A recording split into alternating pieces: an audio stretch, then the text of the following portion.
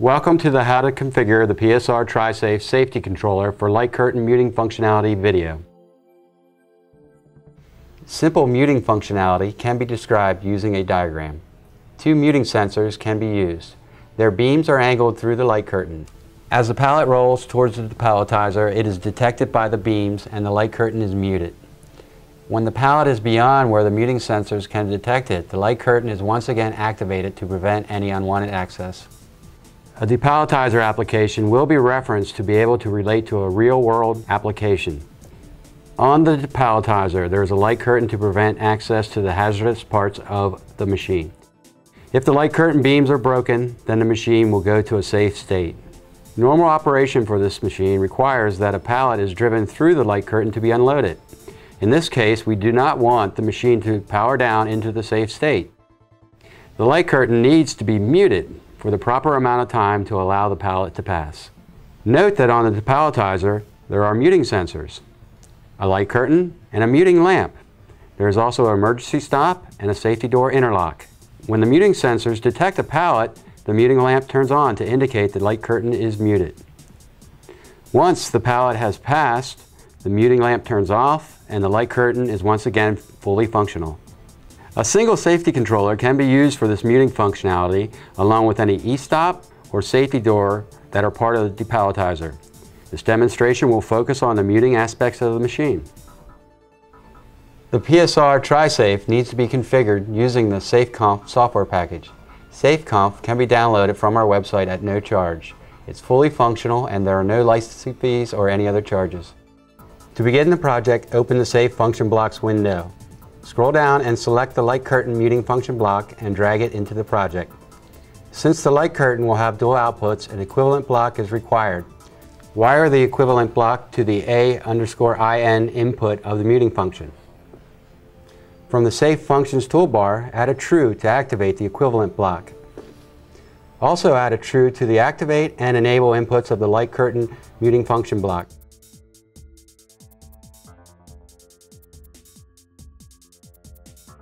Drag the inputs from the representation of the safety controller to the equivalent block. The light curtain outputs will be wired to these inputs. Then drag two more inputs for the muting sensors and also the muting function block.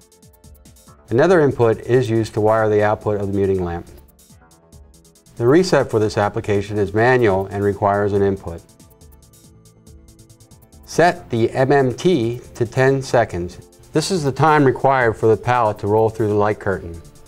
Note that the DTE is the time allowed between one muting sensor seeing the pallet and the other muting sensor seeing the pallet. For this application, the default value of 1 second will be used. Add an output to control the machine power and to turn off the muting lamp. Select Check Project to allow for the SafeConf software to check for errors.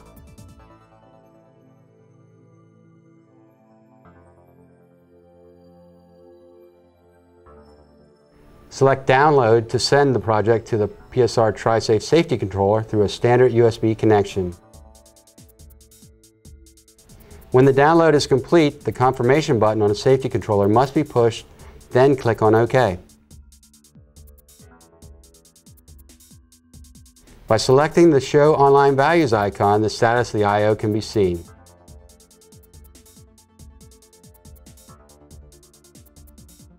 When the pallet passes, the light curtain outputs turn on and the muting lamp goes off.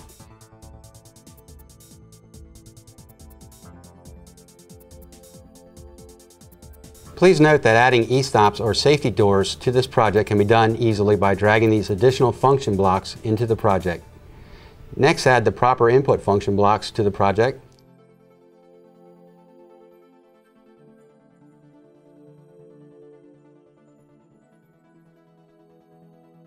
Activate all of the function blocks by adding a true.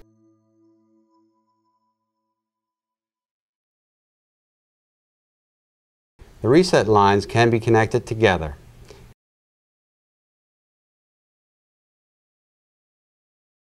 The outputs for each safety function can be ANDed together.